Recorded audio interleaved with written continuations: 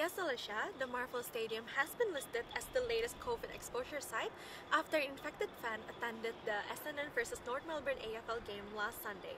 The Department of Health has advised spectators who sat at level 1, aisles 5 to 28, and level 3, aisles 6 to 29, to get tested and stay isolated until results come back negative.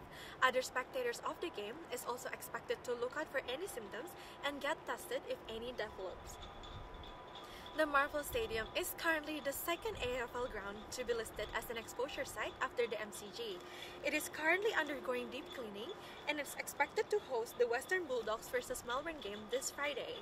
The Western Bulldogs players and staff is currently undergoing isolation after a staff member visited the High Point Shopping Centre during its infected period.